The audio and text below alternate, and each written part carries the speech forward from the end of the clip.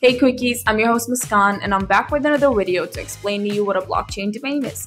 Blockchain domain or NFT domain are held on a blockchain's public ledger, rather than being maintained on a centralized server or being controlled by a registrar.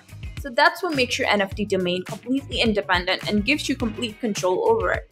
NFT domains can be used to create decentralized websites, used as crypto wallet addresses, or even as NFT address.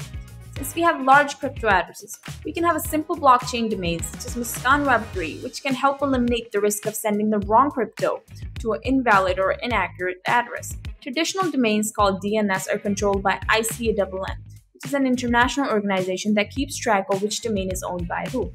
Blockchains have so much power that no company or government can censor them, which means that they can spread across globally and promote speech. So once you mint your NFT domain, it's yours for a lifetime, and since there is no renewal fee, you can transfer your NFT domain to any other wallet using a normal cryptocurrency transaction. So don't forget to like, comment, and share down below. See you in the next video.